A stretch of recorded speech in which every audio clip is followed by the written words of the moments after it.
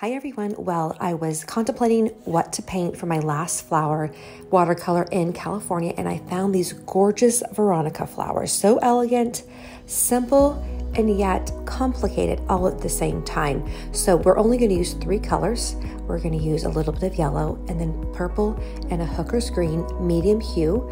Grab a 6x8 piece of watercolor and create this really fun and elegant summer floral with me. I really loved creating this one. It takes me about 15 minutes. You're gonna hear like the movers literally pulling up as I was working on this, but it was such a joy to create this one. And then wait till the end because I add in some very fun detail, which I think you'll really enjoy. Hey everyone, well, we have a new summer painting, a Veronica is what we're painting today, the Veronica flower. So I have my watercolor paper, this great 6x8 pad that I have from Master Touch over from Hobby Lobby. And this is mostly going to be green and purple. And I just love these flowers, as I was showing in the intro video. There's so much just gorgeous green going on. I love the name Veronica. It's such an elegant name, right? So I am just going to go ahead and start painting some of the leaves. The leaves are just a dark green. I'm probably going to add in some yellow. I'm also going to add in my leaves that are hanging over the sides of my vase here. I don't have the whole vase. I just did a partial vase today because of the size of the paper, and I just really wanted to show off how pretty these flowers are. Now these flowers, their beautiful leaves have really nice details on them. I'm not sure how much of the detail I'll get on there. I'll probably come back with a little bit of pen work and add in some detail. By the time this is going live, I will be on the road moving to New York and driving across the country. And so I am finishing up, and I have to say, it's just been a bit chaotic. I thought I was fine, and then, you know, lots of things, it's just moving is always a lot. But I wanted a few minutes before the movers came this morning and started taking the furniture away to come and just paint. I was on my table this morning where I pray and read the Bible every morning and look at the sunrise. And it's been my place for the last, I think, about 4 years now. And it was so odd, you know, the end of things, right? To go into new beginnings, we have to have endings, but it is just such an odd feeling. There is so much gratitude, really, as I reflected on the past couple of years and listened to the birds. I'm going to add a little bit of yellow and just thought about the many good things that have happened, the many hard things, the tears that I have cried over that table, the ideas, many for the Psalm 23 course, and then for the upcoming Psalm 143 course have been birthed, you know, on that beautiful table. So many tables have such a powerful place in our lives. I don't know about you, if you have like a favorite table, but this table that I'm on is my art table. I've had so many creations, and I'm going to come in a little bit closer. Done so much work and play. I pulled out this table to use at painting parties. Okay, that looks good. You see where I add the yellow just a little bit, adding in some light as well. We've gotten some leaves up here too. I noticed with the Veronica, it's very leafy, which I kind of love. I love a leafy flower. It just adds to the personality. Okay, so we're gonna let that sit. Let's grab some more green. I am using the hooker's green, and then I'm gonna keep talking about tables. I was just thinking about that because as I was thinking about, you know, these tables, they're not coming with me. So much of my furniture has been like IKEA, and if you've worked with IKEA furniture, you know it's fabulous. It's fabulous for staying put, and you can move it around wherever you're living, but as far as moving with it, it just doesn't quite stand up. I've tried it before, it didn't go well, so I thought, you know what, we're not gonna repeat this. But these tables have been surprisingly memorable for me. I think because so much work has been done and gathering has been done, and they're such multi-use that I've used them for many things. But this one I'm particularly painting on right now has been the table that I have painted and played on and really executed a lot of the ideas that I've had on my black table in my room, which is the one where I do more the praying, the starting my morning, spending Sunday afternoons there many a time. When I've had a quiet Sunday afternoon or evening, I write my letters on that table. And I didn't realize until I was getting ready to have the movers come and take it that how much it meant to me. So I'm going to use some purple, by the way. I'm just going to use dioxazine purple. And we're going to add that in. We're going to just spend a few minutes here, and then, you know, I will come back and do a little bit of detail work. But now as I come back, I'm actually going to add some green. And I actually think I might hear the movers. I literally was like, can I just get a few minutes to paint this morning? Just one more painting on the paint table. I've got my eye on the phone as I paint. As we continue moving down here, isn't that beautiful? And I love this because the Veronica flower, it is almost like there's a bunch of little flowers on the stem, and they are so graceful. It's like it's dancing. I've had it. I bought these last night. I was looking for some hydrangeas, and they didn't have hydrangeas, but my eye caught these, and I kept walking around and around, and they just kind of seemed to be calling my name. Maybe it's the way that they just were peacefully swaying, and then I put them in water last night, and as evening came, I noticed that they just kind of bended. It was so interesting. It was like they were dancing as the sun went down, and this morning they're dancing in new ways, and I just thought, you know, this maybe is what I need, that reminder right now of just going with the flow, you know, just continuing to move forward, to dancing with whatever activity is next on the calendar, and not being anxious about anything that doesn't do any good anyways. Okay, just coming out a few more things here. Moving this around, and I'm kind of looking at where it's a little bit more intense. I'm going to come back here. Remember, with watercolor, it always dries lighter than you think. There we go. And so coming up, getting that little tip, which is actually a little bit on the green side. So I'm going to pull my green in after I do just a bit more purple. I might come back and do some splattering as well. And then up here, just the green tips, and I'm almost going to dot them on. And then a little bit in the middle, because you can see the green actually all the way through. And the green and the purple actually go together very nice. So green tip here, just like that. Oh, that looks really nice. Okay, I think I should do a purple vase. What do you think? A little bit in here. And I think I am going to do some purple splatters too. All right, so just to keep the sake of the green and the purple, I'm just going to create a real lovely vase. And I am going to fill in some more greenery up in here. But I'm just going to lay down some purple, not even needing to like cover everything up. A little bit darker where this stem is, right?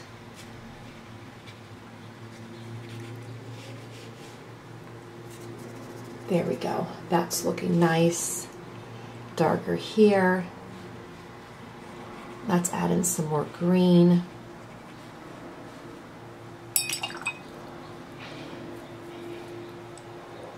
Over here, because it is nice and thick in here, so we'll go ahead and add in some green leaves down here. I'm going to probably add in some purple to the green just to give it some depth.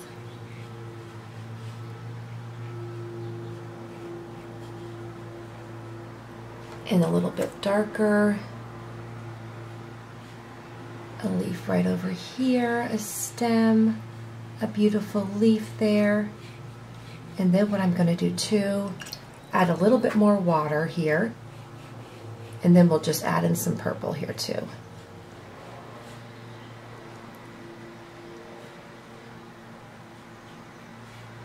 So, so beautiful. Okay, I'm going to take a little bit of purple, just a little bit. I'm just going to touch it into some of these leaves, some of the stems here. Not a lot, but just a little. I'll need to come back a little bit, I think, too, with my flowers and add a little bit more detail there. I'm going to actually come out over here and see how far they're sticking out in those individual leaves. It's just keeping track of that. There we go. Because the green kind of stuck out a little bit more than I wanted it to. There we go. Be careful where your hand sits as you keep painting. Sometimes I'll set it down on the vase and then the vase smears, which we don't want. And you know, I noticed that the Veronica, they have like, did you see in the video where the little, they had almost like little, extra little blossoms, petals that were almost like little dots. So we will do just a little bit of splattering and then I'll let it dry. Okay, so like even really, I'm just gonna let it dry, and I'm using a number 2 brush for this whole thing today. Okay, that looks really, really fun. Okay, I'm loving this. It's a little bit messy. I definitely think I'm gonna turn this into a journal page and just write my thoughts. This is my final painting in this home. And so, definitely have lots of things going on in my heart today. I'll just jot them down on the back of this and then tuck it into my journal. I do love that about this size paper is that it's perfect to stick into journals, right? Okay. A little bit of splatters here, and I know I've got to go. I'm so thankful for the extra minutes that the movers took in getting here. Sometimes it's a grace when people are not quite on time, right? It's such a grace. I was hoping they would be. They gave me a range, and I thought, oh, be on the later end. The furniture's just getting moved a few miles away, so this is going to be easy this morning. Okay, you guys. Oh, I'm just loving this. I just want to linger here. I'm going to see you next week. Enjoy your beautiful week. Enjoy the Veronicas. If you see some at the store, do pick them up. They are just a lovely flower to have on your summer table. I'll see you guys very, very soon. Hey everyone, well I wanted to come back really quick and show you how I'm going to clean this up a bit. As you can see, things got a little bit blurry. I was painting quickly, so I'm going to come back in with my micron pen, and this is just a fun way if you as well have paintings that you think that just turned out a bit messier. I want to clean it up a bit. What I'm going to come back and do is first of all, I come back with the pen.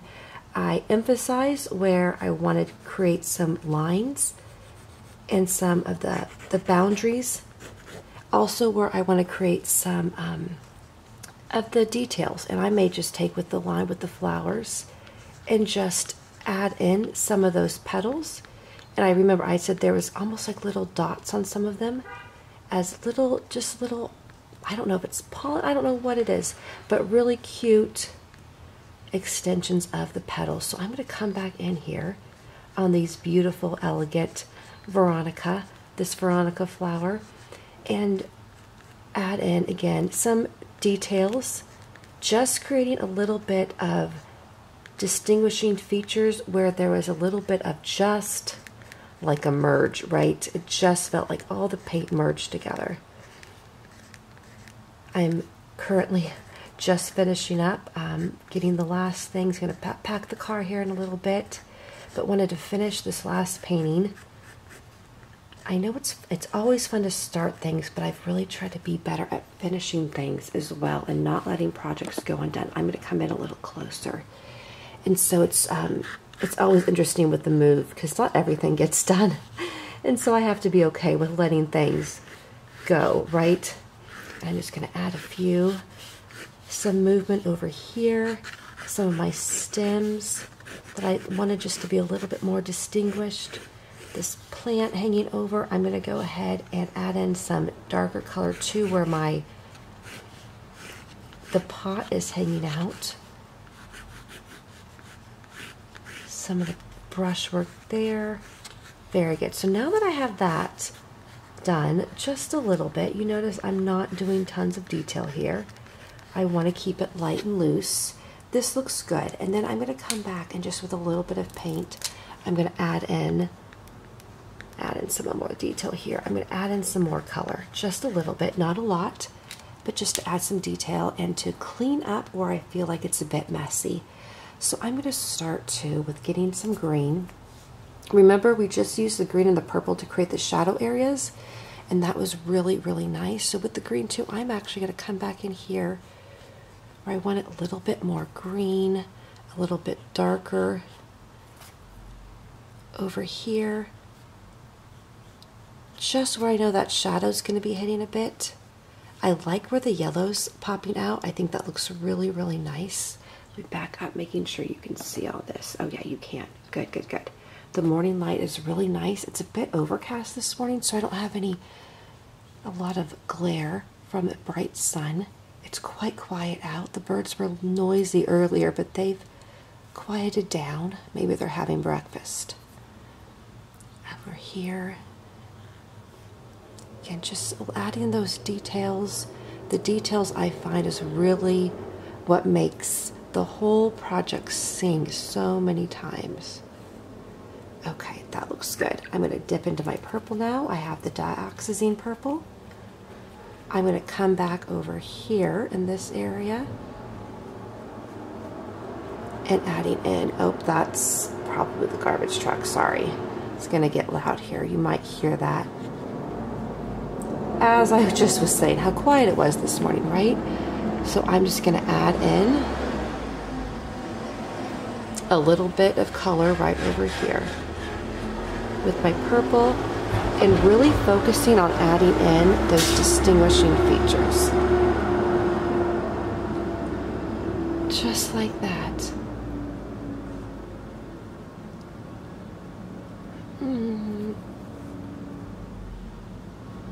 Just like that, okay.